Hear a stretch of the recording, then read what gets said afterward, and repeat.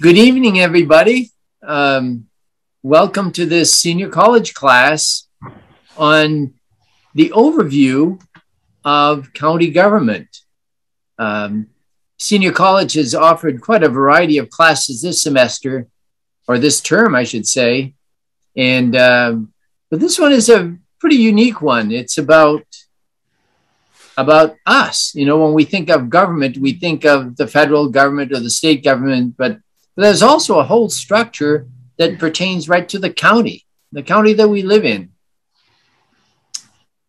And so tonight we have Ryan Peltier, who's been involved in government ever since I've known him, and that's from the university days, student government, and went on to be town manager in several communities, the last one being Madawaska.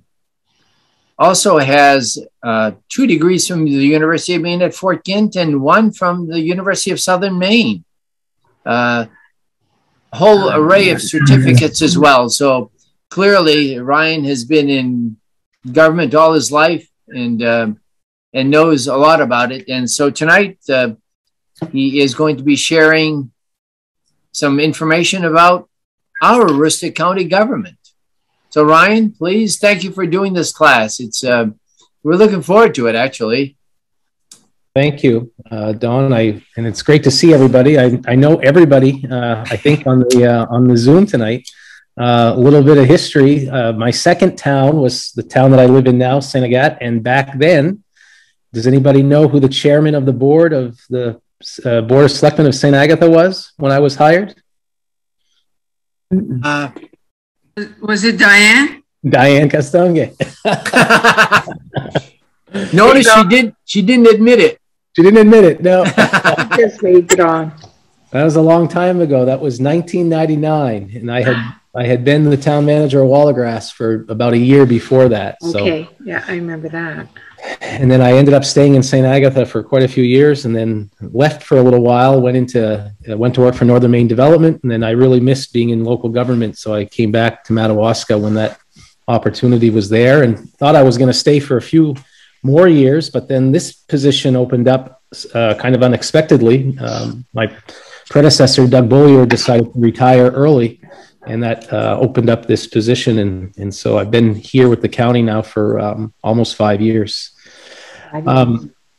Yeah, so oh, now Don, it's not letting me advance. What am I doing wrong? Oh, there we go. Okay, I guess I got to do it by hitting the pad. Okay, no problem. So yeah, Don really kind of kicked this off well with talking about the fact that county government is oftentimes forgot about. It's not a level of government that gets a lot of notoriety usually. And I think that has a lot to do with the fact that we're also fixated on our own local town government and what's happening in our own communities. And then we hear a lot about what's happening at the state or federal level, but the county government kind of goes under the radar. And in some ways that's good. And in some ways we'd like to see some of that changed. There's only been 3 people that have held the position that I hold now. I'm being the 3rd one. And both my predecessors, Doug Bollier and Danny Martin, both told me this is the greatest job they both had. So I kind of felt good getting the position when I did, because I thought it was going to be this great position. But sometimes as things evolved, there has been some recent things that have happened where county government nationally has gone in the spotlight, because in other parts of the country, county government really operates very differently than it does here in Maine. And sometimes we get drug into that, even though we don't provide the same services that other states do. You know, New England is traditional town meeting, local government form of government. You get further to the southeast and then out west, a lot of the services that you're used to being provided at the local level are actually provided by your county government. Having said that, in Maine, county government is actually the oldest form of government. And the reason for that is because county government was actually established when Massachusetts, we were still part of Massachusetts. And so York County is actually older than the state of Maine. And there was a whole elected structure of government there in York County when Maine became a state in 1820. It's the only form of regional government, where officials are directly elected by the voters. And then in Maine, as we know, there's 16 counties, and traditionally it's always been a 3-person board of commissioners.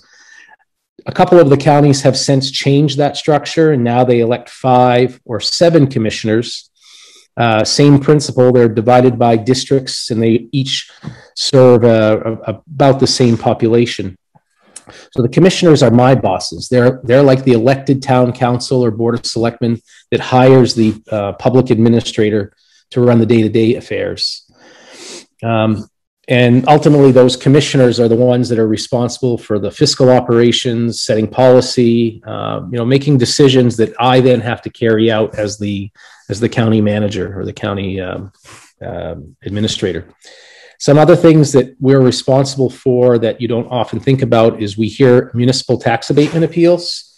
So if a local citizen is upset with their local tax assessment by their board of selectmen, and they apply for an abatement, and that abatement is denied, they can take that to the next level, which is the board of commissioners, who then would hold a session and hear from both sides and make a determination if the assessed value is fair and just. And there's also a portion of the law that allows the commissioners to intercede when a resident, actually you need 3 residents to sign a petition and file basically a petition claiming that their road, their town way or their public road is in such disrepair that it's dangerous. You got to remember, some of these laws were made at the time when motor vehicles weren't even invented. So it's a very high threshold to convince the Board of Commissioners today that the road is not passable. This was done during the days of horse and buggy, quite frankly. But I've looked back at old minutes and old records, and commissioners have actually come out into some of the most rural parts of our county back in the 1920s and 1930s and have made determinations on whether or not a road was passable or not, or safe to be on at certain times of the year. The commissioners are elected to 4-year terms. They do represent the geographic region that is decided every 10 years during the census. It's laid out. We've just gone through that process, and it's based on population. So we try to keep the population of each district relatively the same. So in our case, we have a commissioner that represents Southern Aroostook, one in Central Aroostook, and one that represents the northern part of the county, mostly the St. John Valley, but some of the towns in what we would consider north central, like New Sweden, Stockholm, Perham, they fall in the same district as the St. John Valley. As I said earlier, they set policy, they approve all policies that we have. They do appoint the county administrator. A little different between county government and local government. In a town manager form of government, I had the authority to appoint all officials except for department heads. Usually the Board of Selectmen or Town Council confirms department heads, but any of the other positions, an employee in the rec department or janitor or what have you, I could appoint those without approval by the board. In county government, it's very different. Every single employee, it doesn't matter what you do in county government, has to be brought forward and confirmed by the commissioners. They have the authority to create and abolish advisory boards, and they participate in the budget process. And I'm going to talk a little bit more about our budget process in another slide, but in Aroostook County, adopted a charter in the mid-1980s, and it gave a lot of authority to an elected finance committee that is separate and independent from the Board of Commissioners and has actually a little more authority in the budget process than the commissioners themselves do. And of course, any other duties that are found in the charter or law would fall under the commissioners. So again, here's just a graphic. You have the voters of Aroostook County, and you go out every 4 years, and on your ballot, you elect commissioners. They have to take out nomination papers and file those papers with the Secretary of State's office. And then the Secretary of State puts those ballots out. So when you're voting, like we were talking about the referendum ballot that you're going to be voting on in a couple of weeks, same ballot when the commissioner is up for election is printed on a state ballot and assigned to the appropriate town. So up in the St. John Valley, Norm Fournier would be on the ballot for the northern region. At the same time, Paul Underwood, you wouldn't see his name in the valley. You'd see his name on a ballot in Presque Isle, Caribou area. And when Commissioner Adams is up, same thing in the Holton area.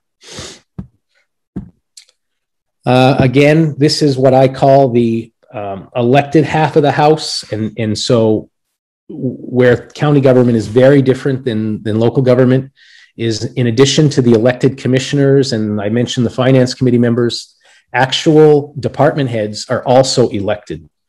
Makes my job very interesting when you have a department head that you really don't have any true authority over. You have to get along with them because they don't answer to me, they answer to the people. I'm very fortunate that all department heads that we have we get along very well. Probably the two most prominent department head elected officials is the sheriff and the district attorney. The difference between the district attorney and other county employees is in the 1970s, to try to bring parity across the state, they eliminated what was then called the county attorney, basically the same job prosecuting crime, and they created prosecutorial districts. And so they went from 16 county attorneys down to 8 prosecutorial districts. Aroostook, because of our size and geography, nothing changed for us except for the title. We're still the same. Aroostook County is its own prosecutorial district. But in other counties share the district attorney. So like in Washington County, they share that position with Hancock County. In the coastal region, there's one area, I think it's the Knox, Lincoln, Waldo, they share one district attorney. And when that person is elected, and even though they're elected by the county, they automatically become a state employee. Unlike the sheriff, who remains a county employee, and the other elected officials. In the sheriff's department, there is a chief deputy. That chief deputy is appointed and swears to the sheriff only. He does not, or she does not, need to be confirmed by the commissioners. It's the only position in county government that does not need approval by the commissioners. That is the sheriff's decision only to appoint his or her chief deputy. But all the other employees that work underneath the chief deputy and the sheriff are appointed by, or confirmed rather, by the board. Current sheriff has 2 divisions: a law enforcement division. That's your patrol folks. So deputies out on the road patrolling in their cruisers. Those are the law enforcement division. Also part of that division is our dispatch. We have 6 full-time and 3 part-time dispatchers who dispatch all emergency calls for the sheriff's office, but also many of our towns. We have towns that Madawaska would be the largest one that we have. They don't have any dispatchers on staff in Madawaska. They contract that through us. And so when there's a 911 call that comes in for that town, our dispatch will dispatch either the Madawaska Fire Department, ambulance, or their local PD. We have about 14 or 15 towns that use that service for a fee. It's outside of the county tax. It's a contractual agreement. And we also do some private ambulance services in central and southern Aroostook, as well as the municipalities. The other division in the sheriff's office is your corrections division. That is the jail. This one slide here is where the majority of the employees that work for the county reside. The jail has about 35 employees that work there 24/7, 365 days a year.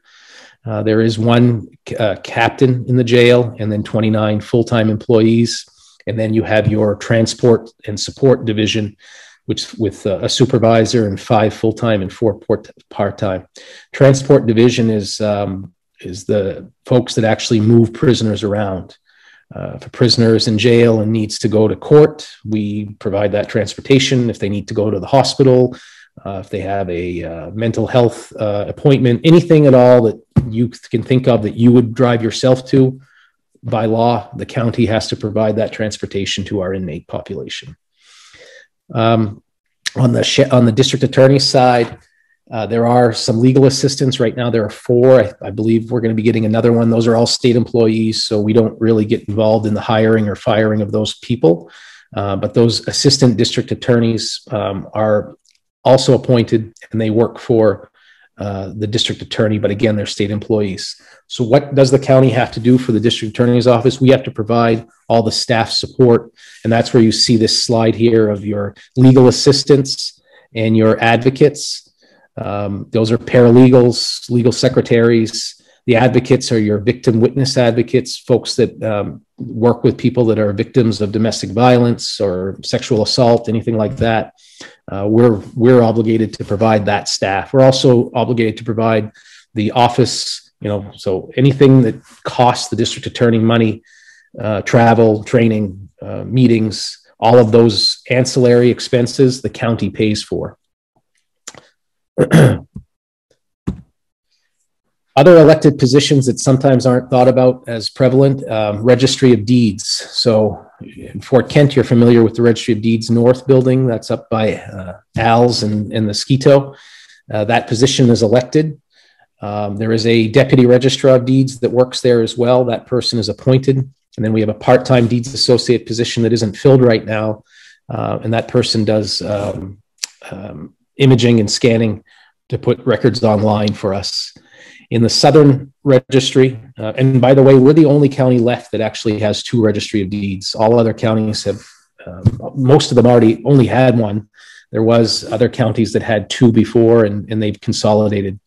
Many years ago, our state legislature, our delegation up here, codified the Registry of Deeds North in statute. So it's a little more difficult for us to ever, it would be difficult for anybody to try to take away the Registry of Deeds building in the North because it is in statute that there will be a Registry of Deeds North, and it's actually stated in the law that it will be located in Fort Kent.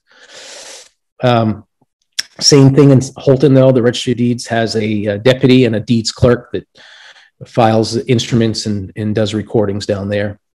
There is a county treasurer that is elected. That's a very part-time position because we have staff now that manages most of the funds for the county and pays the bills and payroll and those sorts of things. But there is an elected county treasurer.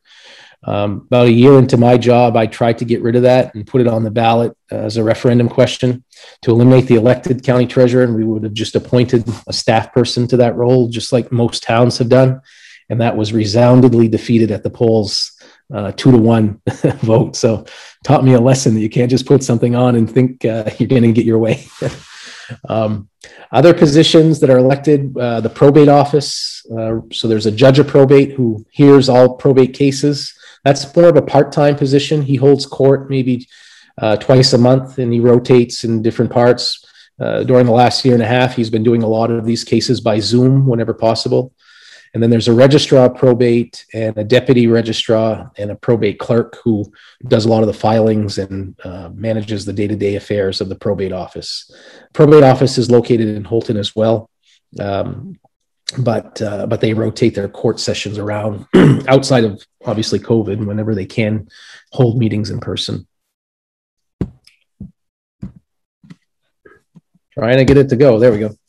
So that was the elected side. And so then the other half of county government is the appointed folks. I'm appointed. I have an assistant who's appointed. And then these 5 other divisions, departments are all appointed folks. So our emergency management agency, that's an appointed director. We have a human resources director, community services director. Some of you know Paul Bernier. That's his job. He oversees all the unorganized territories. We have a facilities and IT director that basically manages all of the buildings in the county that we own, the courthouses, the Registry of Deeds buildings, the sheriff's office, those types of buildings. He's also the IT director, so he oversees our entire network. That's Brian Jondro, for those of you in Fort Kent. Might know Brian. He's been with the county for, I think, almost 40 years. And then our finance director is also appointed.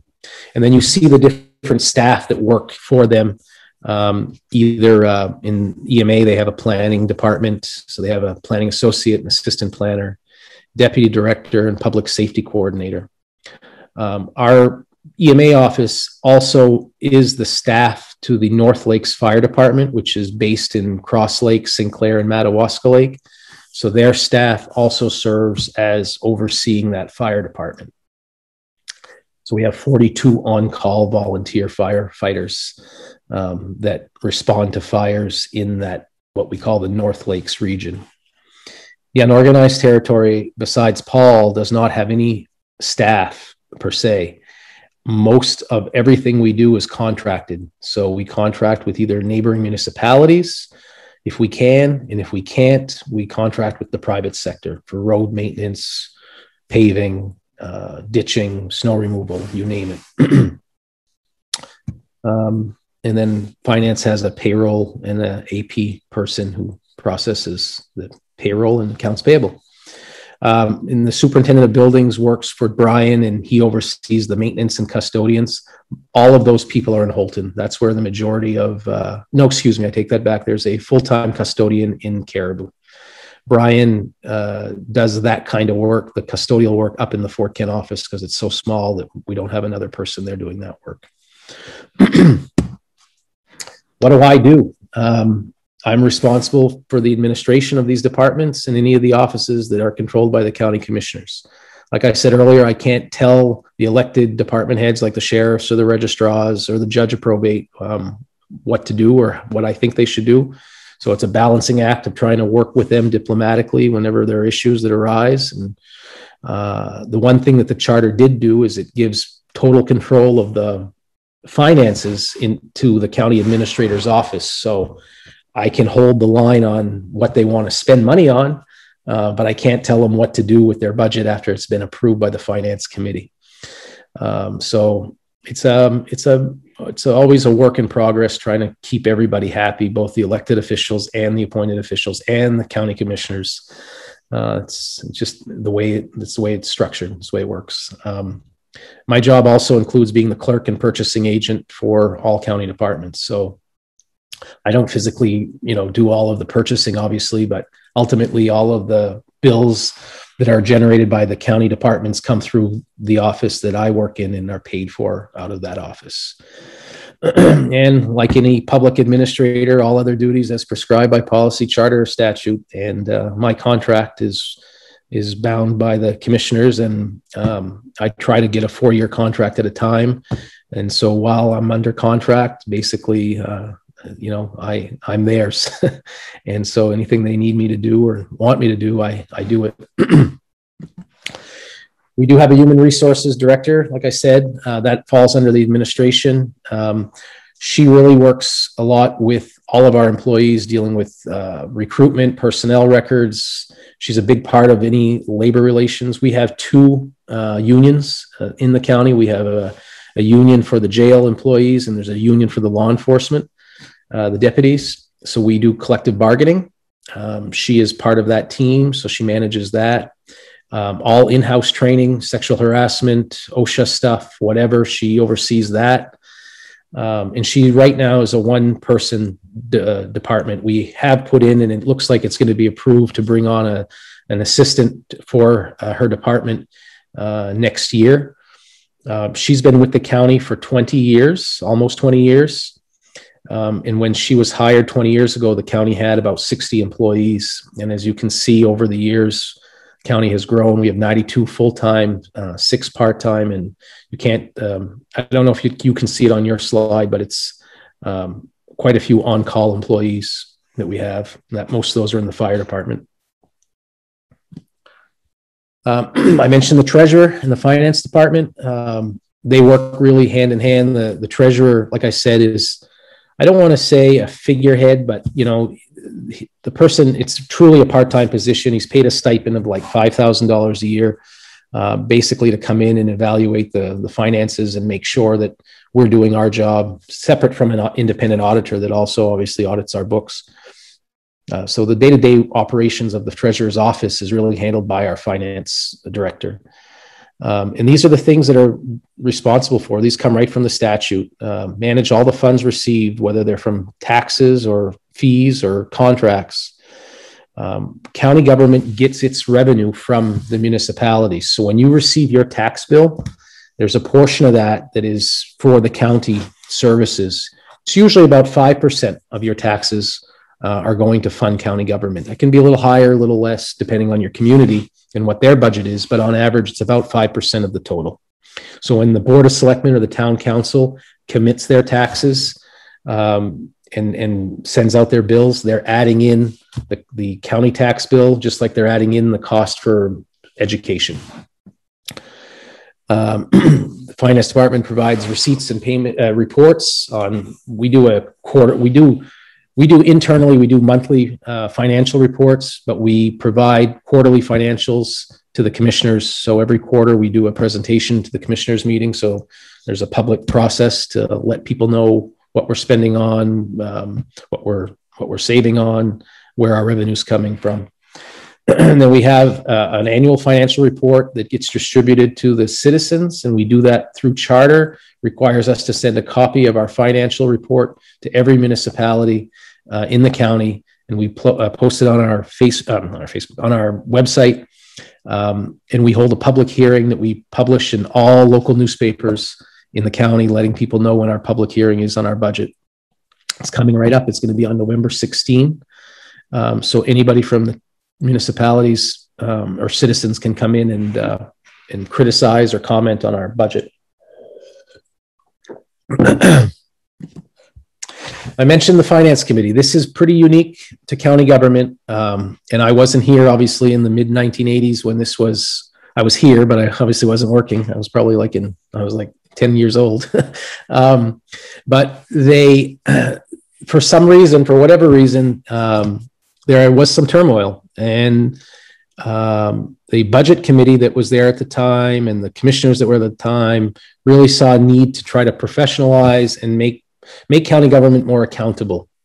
And so they did that through the presentation and adoption of a charter. Aroostook was the first county in Maine to adopt a charter. And the charter spells out what my job is, what the commissioner's job is, what the finance committee that was going to be brought on is. And it really gave a lot of authority to that finance committee. There are 9 people and they are elected. And that's very unique. Usually budget committees are appointed by the board. In Aroostook's case, that finance committee takes out nomination papers and they run for their position just like the commissioners do. They're divided into sub areas of each commissioner's district. So in the St. John Valley, in that northern district, there are actually 3 areas that comprise the commissioners, the finance committee areas. The makeup's going to change because of the census, but right now the 3 are Nelson Jondro from Madawaska. He represents one area. Michelle Raymond from Eagle Lake. She represents another area. She's brand new. Her father, Reynold, was the member of the finance committee for years, and he resigned, and she ended up getting his position. And then the third one is actually in that more of that central area of the county that is still part of the district. It's Moore Farms. I don't know if you're familiar with Moore Farms on the way into Caribou.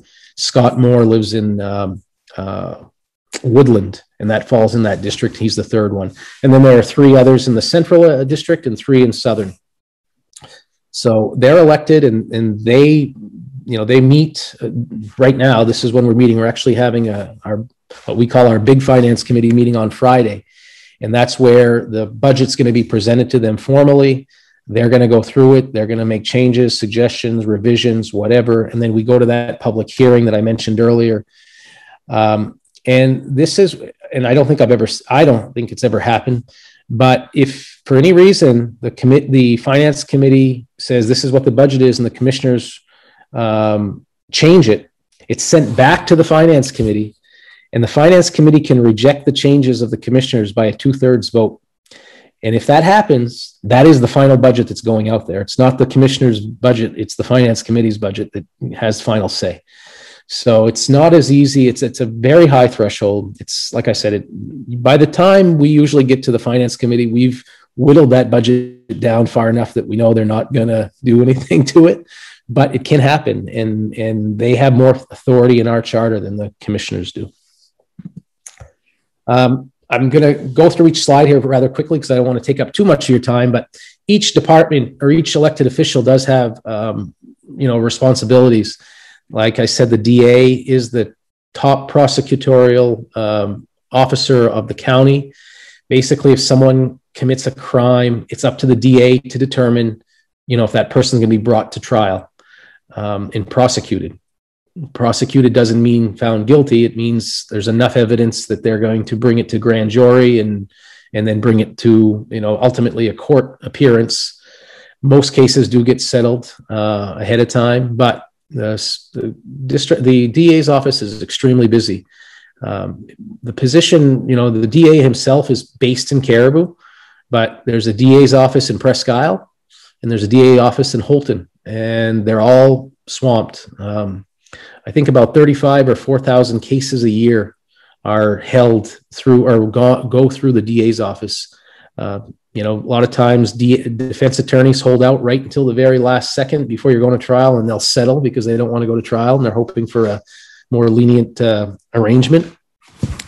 But it is a very busy office. The only crime that would be committed that the DA would not handle would be a murder trial. Murders in the state of Maine are handled exclusively by the Attorney General's office. Probate court. I think we've all heard about probate court, but a lot of people don't even realize it's part of county government. But they're busy with a lot of people want to change their names all the time. And you'd think that doesn't happen up here as much as it would elsewhere, but it actually does. So there's a lot of name changes, but anything else like adoptions, guardianships, conservatorships, and then estates and trusts. If a person passes away and they have no family and they never had a will, the probate court has to step in and make decisions on where that person's estate is going to go. And it's not up to the probate court themselves. The law requires the probate court to have what's called a public administrator. Currently is Frank Bemis. That's a position appointed by the governor. Frank is an attorney in Presque Isle, but basically if someone is indigent or doesn't have family, Frank would step in and serve as the representative representing that person. And so that person, even after they're deceased, has a voice at the table as to where their assets are going to go and how their assets are going to be distributed. And then a lot of times people, if they get divorced and there's child protection or child, not child welfare, but child support, and a person chooses not to pay for whatever reason, the probate court steps in and enforces that support through a court order. And then that court order gets filed ultimately with a person's employer, and the employer is mandated to withhold payment from a person's paycheck to satisfy the child support. And most of this stuff, probate court and registry, a lot of the records are online, so you can actually go do a lot of searching right online now. Probate court does have some things that are protected, you know, are classified, and those wouldn't be available, adoptions especially. But most documents are now a public record. Registry of Deeds, like I said, we're the only one that has two registrars, one for the north, one for the south, and anything and everything you can think of is recorded there. I think most people think of the deeds themselves, like, so if you sell a property, your deed will get recorded there. But divorce decrees get recorded at the registry, survey plans get recorded at the registry. So there's a lot of other valuable documents that people want to retain forever, and those get recorded at the Registry of Deeds. They're not only recorded there, another copy is actually recorded in the archives in Augusta. And then, of course, now everything is online. In our case, everything is online from 1960 forward, because that satisfied at the time the number of years they had to go back to clear title for title searches. But that, what I mentioned earlier, that assistant deed position that we're bringing online next year in Fort Kent, that person is going to be dedicated to archiving and putting online records from 1960 back. Holton has been able to do that because they have that third person in the office, and they've been able to do some of that. They're still not back to the beginning of the county, which was 1839, but they're back at least 20 or 30 more years. So it's amazing the amount of people that go and use the registry for genealogy research, looking at their grandparents and great-grandparents and who owned the land in 1900 and who it was sold to, and a lot of that type of research is done. Back to the sheriff's office, like we mentioned, the different divisions. These are the number of folks that work in there. And also you can see, like, our deputies responded to over 7,000 calls last year. That covers 45 towns, 9 plantations, and all of the unorganized townships. In the corrections division, we have the jail. We're licensed up to 120 inmates. I can tell you that most of the time there are 120 people incarcerated in Aroostook County Jail. We're down right now to about 100. I don't know if you've heard, but we have a major COVID outbreak at the jail right now. It's gotten really bad. There's 60 inmates and a third of our workers have COVID. So the jail right now is closed, completely closed. And what closed means is the people that can still work there are working there, and the inmates that are incarcerated are still incarcerated there unless they're so sick they have to go to the hospital. But what it means is if someone commits a real violent crime in this county right now, we can't house them. So the state police and the local police departments were all notified today that if something really bad happens right now, they have to bring that prisoner to a Southern Maine jail, which puts a real strain on the local police departments, which are already struggling with, staffing issues themselves. So this has really got to, we have to get behind this situation real soon. And then the transport folks, that includes the dispatch on this slide, but I mentioned that earlier. The moved 2,223 inmates in 2020, and that was 103,000 miles put on our vehicles, just moving people around to, like I said earlier, doctor's appointments, court appearances. Even though the jails in Holton, most of the jury trials are done in Caribou. That's a preference of the judge. And so we have to move those when they can't do it by Zoom or interactive television, which they do try to do a lot of. But if they ever need to be in person, then those folks have to be brought up to Caribou. That building that's in my backdrop here is where they bring them. And then, like I mentioned earlier, we're also dispatching for 3 local police departments, 2 ambulance services, and 15 fire departments. All totaled, our dispatch center handled 18,000 calls last year. We don't answer 911 calls. Many people don't realize, but when you dial 911 in Aroostook County, if you're on a cell phone, chances are that call will be picked up by the Holton Barracks, the state police. If it's a call coming from a community that we're dispatching, that call will get routed to the dispatch and they'll take care of the dispatching. If you're calling from a landline in Aroostook County, that 911 call is going to be answered by the Penobscot County RCC, Regional Communications Center in Bangor. From there, if it's a call coming in from Fort Kent, that PSAP operator will know that Fort Kent has its own dispatch, and that call will go to the dispatch desk at the Fort Kent Police Department. If it's in St. Agat, that information is going to come up on the screen that says St. Agat is provided dispatching by the sheriff's office. That's where that call will go. So that's all integrated and coordinated behind the scenes. People don't even realize that that's happening. But we have to pay for that 911 answering. We pay about $190,000 a year to Penobscot County to answer the 911 calls here in Aroostook County. Facilities and IT, oversees all of the infrastructure backbone, the email servers, the wide area network. I mean, I'm so out of my comfort zone talking about this stuff because I'm not a tech person, but all of that technology stuff that any organization now has to deal with. We do have a contract with a vendor that helps with all of that because it is way more than one person can handle, and especially one person who's also overseeing all the facilities and building stuff too.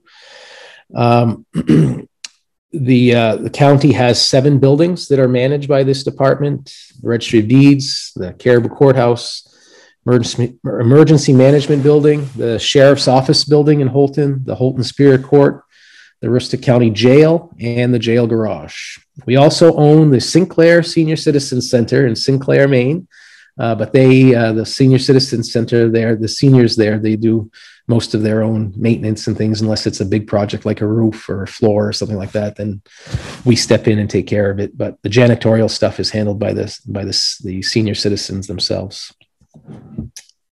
And then EMA, they work a lot with the communities on planning. So federal emergency disasters, when Fort Kent had the major flood, for example, the EMA staff stepped in there and worked with the local folks on coordination, logistics. And this is a year-round thing. It's not just when the water level rises and it's springtime. They're on top of everything from major snowstorms, working with NOAA, working with the highway folks, the public works people. During COVID now, they've been doing all logistical work. They've worked real closely with all the hospitals, making sure that people are getting their PPE supplies. They have a direct line to the State Office of Emergency Management Agency, which is tied right into the CDC. So our director, Darren Woods, meets, I think, on a weekly basis still with all the hospital folks, trying to coordinate this massive effort in Aroostook County. When the vaccines came out and they were setting up all the sites, EMA was providing support there as well. So it's an ongoing, everyday thing for them. And they also, like I said, oversee that North Lakes Fire Department. That happened back in the early 2000s, brought that in-house because it is all in the unorganized territories. And there are 3 fire departments that are merged under one department: Sinclair, Cross Lake, and Madawaska Lake. And the folks that work at the EMA office serve as the fire chief, the deputy chief, and the captain.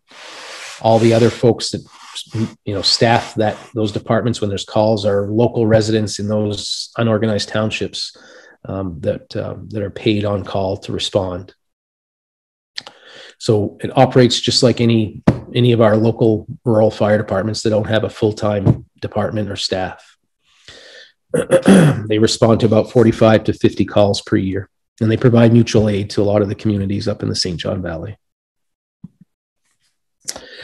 Unorganized territory, very separate and distinct. A lot of people think that that's all we do, but it's actually just one little piece of what we do. But unorganized territories does fall under county government. If you can just imagine any local municipal service that you get from your town, we're by law mandated to provide that service to residents that live in the UT. We have about 2,000 people that now live in the unorganized territories, from Carey Plantation, Benedicta, all the way up to Van Buren Cove. I'd say Escort, but I don't know if we have any full-time residents anymore in Escort, but certainly there are a lot of camps and homes in those unorganized territories throughout the northwest woods. Paul is the only employee that this department has. And like I said, everything's contracted. He must have, I'm going to guess, probably over 100 different contracts that he manages, either for snow removal, fire protection, road maintenance, on and on and on. I mean, it's just amazing. There's 130 miles in Aroostook County that are county roads that are in the unorganized territory. And he has to make sure that those are maintained and plowed all the time. And we accomplish that, like I said, mostly all through contracts, mostly, or we try to have a neighboring municipality that has a public works department also provide the service to us. So here in St. Agat, for example, if you leave the Lakeview and you head out up Flat Mountain Road and you cut across what's called Daigle Crossroad, at some point you're going to get to the town line there. And from that town line out to Route 161, is it? Yeah. Caribou Road, that's the Willette Road, and that's unorganized. Well, we have to maintain that road year round. So we contract with St. Agatha and we pay them a contract fee for them to just continue plowing all the way out to 161 and turn their plow there where the state picks it up. But in the Cross Lake area and other areas where there isn't a municipality close by and we have a road, we actually put it out to bid, and we award contracts to private contractors to provide the road maintenance. All summer type road maintenance, ditching, culvert replacement, grading, that's under what's called a general service contract. We have one contractor that handles the northern part of the county and one contractor that handles the southern part. But all the smaller contracts and the winter maintenance contracts, those are all done individual basis based on where we can find people to do the work. The most difficult one to find is in Oxbow. A few years ago, Oxbow Plantation deorganized, and we inherited that entire 7-mile road that goes in off of Route 11 all the way into the North Maine woods where the gate is, where the town road ends, or was a town road. Can't find anybody. There's no real close town nearby. Masardis doesn't want to pick it up. It's too far for them to drive all the way to Oxbow. We had a contractor that lived there. He retired, got somebody else. People complained. I mean, it's just been a nightmare. So it's a real challenge to find people to do some of this work in these more remote areas. And the budget for the UT is very separate and distinct. It's not part of the county budget. So when we're going through our budget process, we're also developing a budget separate for the UT. Same public process, but the difference is when we're done with the UT budget, we have to then submit it to the state, and the state combines it with all the other county budgets that have unorganized territories, and they present it to the legislature. It's the taxation committee of the legislature that has to vote and approve that budget. Then that budget gets shipped over to Maine Revenue Services, and so they roll all that together, and they're the ones that commit the taxes and then send out the tax bills to the property owners of the unorganized. So there's been a long time misconception that county taxes pay for the unorganized territory. It's just the opposite. Unorganized territory pays for its own, and then a portion of the unorganized territory budget pays into the county tax based on their valuation, just like every town does. So that's how that works. Coming up on the horizon, I wanted to talk a little bit about what we have for projects that we're going to be looking at here. Jail Study Commission. We were going to kick this off a year and a half ago in March of 2020, but something took precedence in March of 2020, and it really put everything on the back burner when COVID hit and we all had to go home, and we just couldn't see ourselves trying to form a brand new commission and study the need of a new jail during this time. It's just impossible to try to, even though we all learned how to use Zoom, we didn't know anything about Zoom back in March of 2020. And we really feel that it's important to wait until we can all be back together again so people can actually tour the jail, see what the jail is. Jail was built in the 1850s. It did have a substantial upgrade in the 1980s. So it's going on 45 plus years. And if you've never been in our jail, it's kind of like dormitory style. So you go in there and there are pods where inmates are all housed together, 12 or 15 people in a dorm.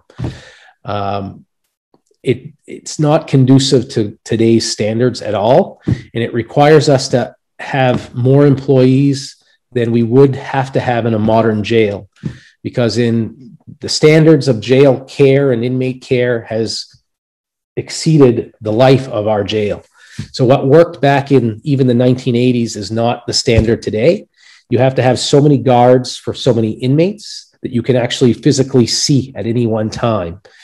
There is a control room that sees everything in the center of the jail, but there has to be an actual person, an actual guard that's able to physically view and inspect the prisoners when they're incarcerated. And new jails are all laid out on one plane so that the eyes of that one guard can see, 25 or 30 people as opposed to 10 or 15 that we can right now. So we have to look at that.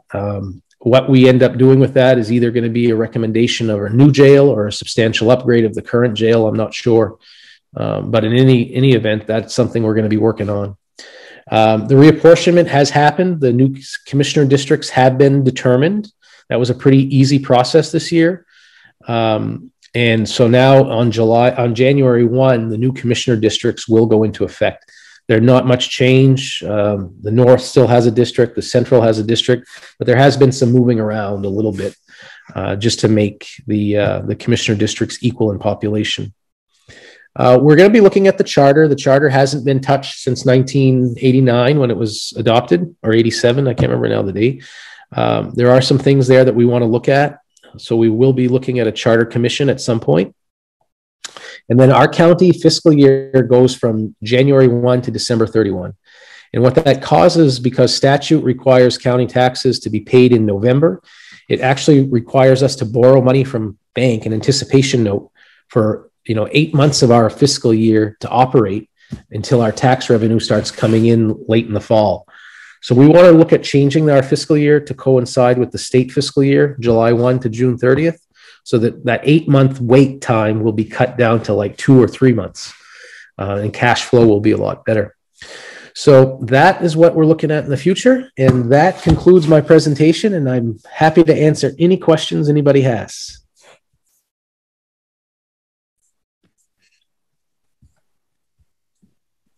I have a question. Can you hear me? Yeah. That Aroostook County Charter of 1989, you said Aroostook County was the first county to have one? Yep. What happened to, why did they have to come up with that? So before the charter, everything that was pertaining to county government was, you had to go into state statute to find what the county could do or couldn't do. There was no county administrator. A county could hire an administrator, but there was no position in anywhere that said that. It was a county clerk position that was available before, where the commissioners made the day-to-day decisions. So instead of the commissioners showing up and meeting at a meeting and voting on things once a month like they do now, they were literally having to go in and be the decider of personnel issues, purchasing issues, what have you.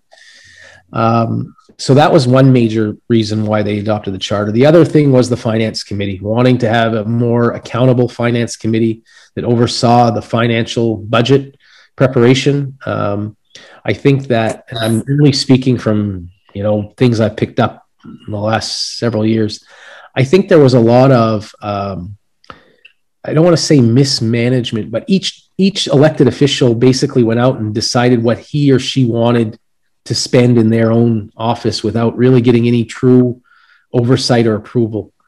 So the charter brought all that into focus. And since Aroostook has adopted theirs, there's been about half of the counties now that have adopted these charters, some with more levels of sophistication than our own, but we were first out of the gate. You do a lot of tax abatement appeals? We really don't. I'd say maybe on average 2 a year. And so I've been here 5 years, so maybe we've done 10. And I think we've probably only agreed with the property owner maybe once or twice. So the towns, have a certain set of rules they have to follow. And you have to really prove that they really erred on you. Because what it requires you to do is you say, I'm overassessed. Okay, fine. Find us 3 properties that are just like yours or very similar to your property and show us that those are not as assessed as high as yours. And 9 times out of 10, if your taxes are high, your neighbor's taxes are high too. There was one that I remember in a town where they did treat the classification of farmland differently. And I think they were doing that maybe because of a carryover from years back when farmers had more clout on elected boards, maybe, I don't know. And so farmland was being treated differently than other non-farmland in the same rural area. And so that was one where we ended up siding with the property owner, and the town ended up changing the assessing practice there of that. So that's a horrible position to put anybody in. Yeah. And so the way it works is after we've made our decision, the commissioners have made their decision, an actual formal decision is sent to both parties. And then if either one that's not happy with our decision, they can then appeal our decision to Superior Court under what's called Rule 80K. And then it would be a judge that would hear the case and decide if we made a mistake or, whatever. That's never happened since I've been here. As you were talking about all of these departments, all of this work, and there's a volume of work here that we don't see at all. I mean, number of 911 calls, just staggering. I was trying to figure out, doing the math, how many per day. That's a lot. How do you manage all of those? Because it's not like managing just one thing. Right. As an administrator, how do you balance this off? It's just I think my biggest benefit is the fact that the people of Aroostook County have done a really good job of electing really good department heads. And I can tell you, having been around now a little while, that we are kind of unique. There have been some really inappropriate situations in other counties where the elected person, whether it was the sheriff or in Penobscot County right now dealing with their elected treasurer, these people have gone rogue, and that's where problems come about. I mean, Oxford County, not that long ago, this was in the paper, so I'm not like talking out of school here. Oxford County Sheriff was caught sending sexual images of himself to, his deputy and deputy's wife or something. I don't even remember now the whole thing. The treasurer of Penobscot County right now is under indictment for child porn, a child porn case. And he's also an elected member of their school board in Bangor. So, I mean, knock on wood, the reason why I'm successful is because the people have sent people that are qualified. The requirements to be sheriff are very minimal in state statute. And our sheriff has almost 30 years of law enforcement experience, and he's worked his way up. He started off as a guard in the jail and went to the road. And then after working deputy, he got promoted to the Drug Enforcement Agency, and he worked there for a number of years before becoming chief deputy under the former sheriff, and then ran for the sheriff position in his own right. So, we got people that are really qualified, I think. And I cannot sit here today and tell you that any of the people that have been elected to these positions, I would not hire myself if it was, a hired position. They're really dedicated folks. Mm. And communication is big, Don. I mean, I don't want to keep picking on the sheriff, but it's probably the most important, not important. I don't want to say important like everybody else, not important, but it's the most visible position. Right. He's dealing with so much all the time, and he has to deal with everything. He keeps me informed. Like, we talk, if we don't talk daily, it's kind of like an anomaly. And when I say daily, I mean, there are Sunday afternoons that I'm on the phone with him because something's happened and he feels it's important for me to know, so that nobody's blindsided or caught off guard. And then I let the commissioners know. So, because oftentimes the news finds out faster than we do. Yeah, especially in this age of Facebook, things happen the word spreads like it's instantaneous. Right. And I have one of these police radios in my vehicle, and I'll tell you guys, sometimes it's pretty sad and scary what happens in this county at all hours of the day. I cannot even tell you how many times I've left St. Agathe to drive to Caribou in the morning, and there hasn't been at least 1, 2, and sometimes 3 different calls all over the county for domestic violence. Mm. So what is somebody fighting about at 7 o'clock or 7:30 in the morning? I can't figure that out, but it's a serious thing. So anytime you see these programs, what used to be the battered women's, or I can't think of their name now. These programs are important, and they're important for a reason, because it's here. We all know. Yeah. Hope and Justice. We talk about the drug epidemic, and, when I was growing up, it seemed like that was a problem of somewhere else. And then as I got a little older, we heard about, a bad drug problem in Washington County. Well, that's Washington County's problem. And then even when I got professionally working, it had creeped into Holton. Well, that's Southern Aroostook's problem. Well, it's now all of our problem. Yeah. It really is, from all over. And if you talk to any of your local police departments, they're dealing with it on the daily. And it's an issue that we all have to come together and try to figure out a solution at some point, because it's consuming everybody. Ryan, I'd like to say that you did an excellent job at presenting this. It seems like this is not the first time that you've presented this. You were very, very, very well prepared. The slides were tremendous. Thank you very much. Well, you're welcome. A little story about this presentation. You know that I was a town manager for a long time.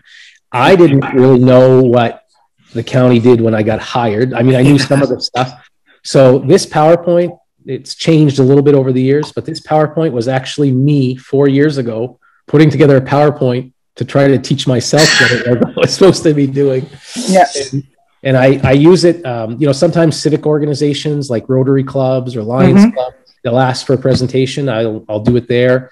And I've also done it at some of the local towns, because towns are usually not very critical of us, but like, obviously we send them a big bill and they want to know why they're, what they're paying that money for. So this helps kind of explain what services the county does provide. At least we hope it does. Well, you did a good job. Thank you. Thank you very much, Brian. That was an excellent presentation. Thank you very much. Thank you. Well, everyone have a good night. Yeah, thank you very much, Ryan. You really too. appreciate it. Thank you. Good night. Very Night. much. Thank you. Good night.